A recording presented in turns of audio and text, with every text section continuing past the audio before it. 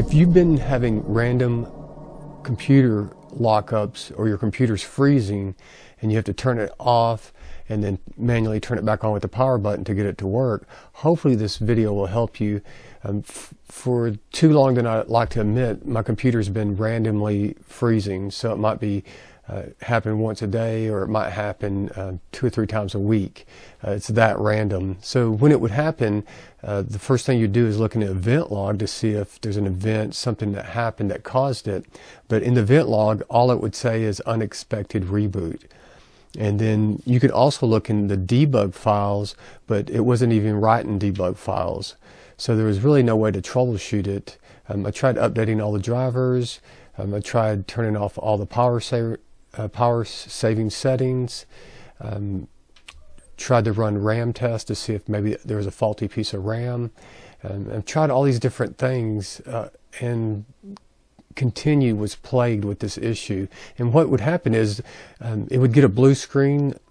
A lot of times you see a blue screen, it'd go about 80% of the screen would just be blue, and then the computer would just freeze.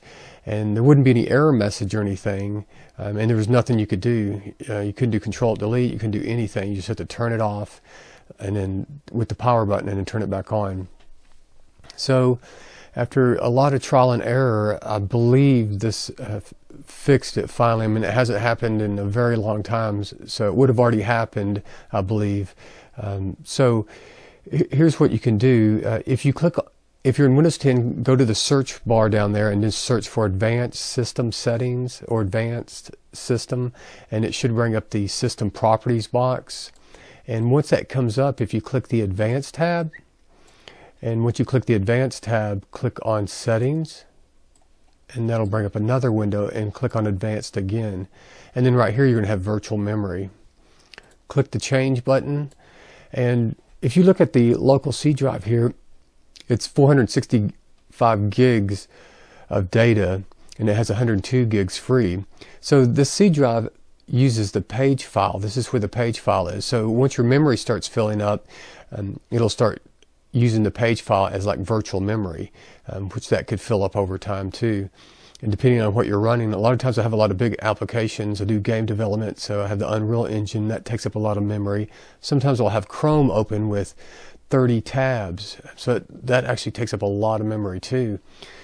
So I believe what was happening was the page file was growing and growing, and you won't see it on here because it's hidden, but I would believe it was growing, and then Windows didn't have time to create an event log, and it didn't have time to write a dump file, so it would just freeze up.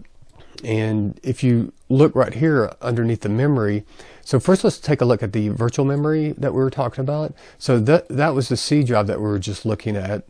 And right now you can see there's no page file because I've removed the page file from there. What you can do is click on the C drive, and you can put no page file. And then you'll have to reboot once you set this for it to take effect.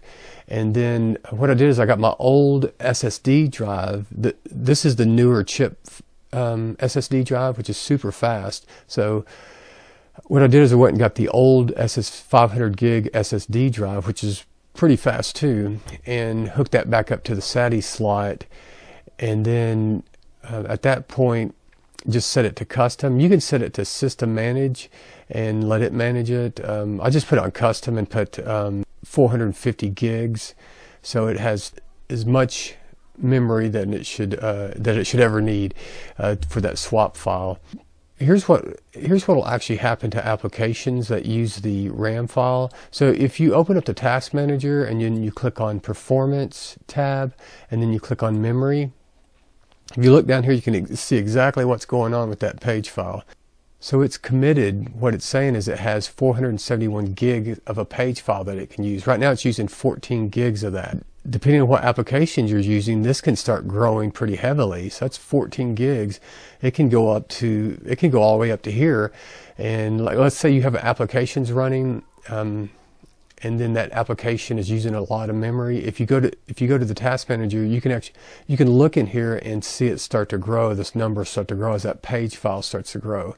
And once it gets up to this number, to 471, then Windows will automatically shut down whatever program it is. It won't give you any kind of warning or anything. It'll just immediately shut down that program. But if that happens, you can see in the event log that it'll tell you that it used up all the memory, and that's the reason it closed it.